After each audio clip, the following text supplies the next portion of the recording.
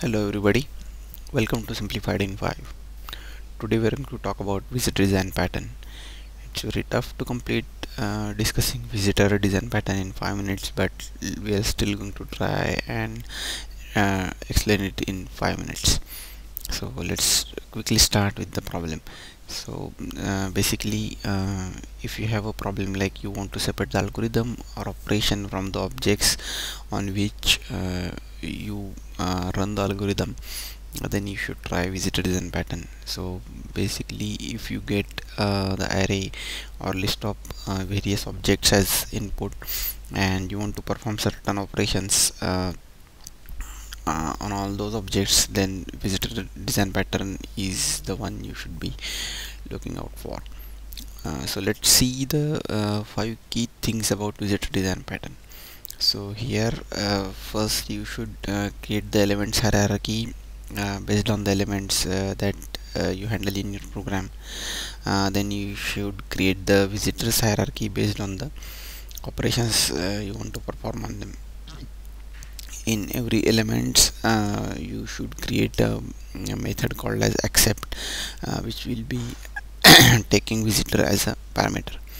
Then you should create visitor base class with visit method for every element type that you handle, and then create derived visitor classes for each operation. And that those derived classes will override the visit method for all the elements. So this is the bit trickier part, that you have to create visit methods for all the elements that you handle. Then at the client side you would be creating visitor objects and pass each visitor object to accept calls on elements. So thus you would be achieving a double dispatch, because the accept method call depends on the dynamic type of the visitor as well as the element. So let's try to understand this through a simple implementation. So let's see the element and visitor interfaces first.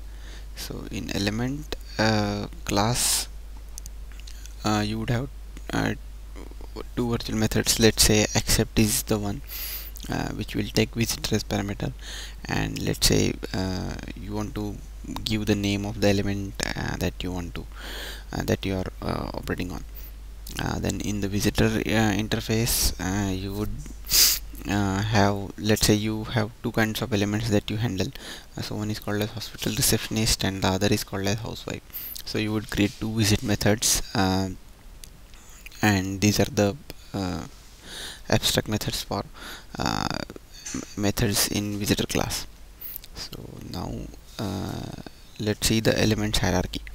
So you know that you are going to handle two elements, so you would be creating two concrete classes, hospital receptionist and housewife, and each of them would be overriding the accept method. So you can see that the definition of the accept method is similar.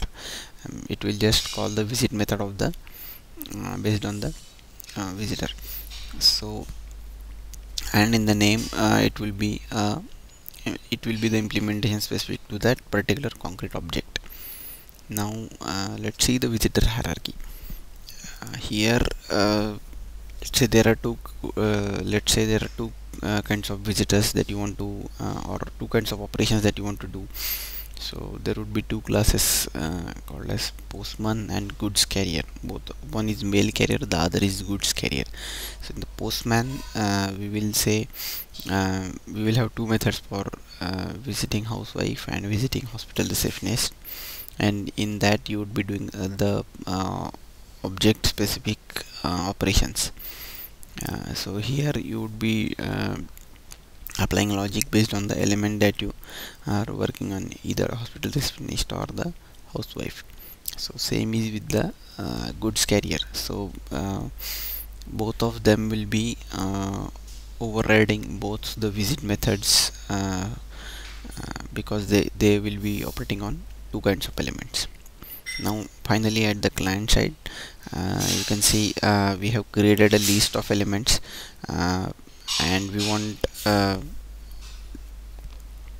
we want to perform the operations, or the we want to make the visitors to visit all those elements. So here we would be creating a loop of elements, and for each element we are going to accept the visitor, or we can say we are going to perform the operation.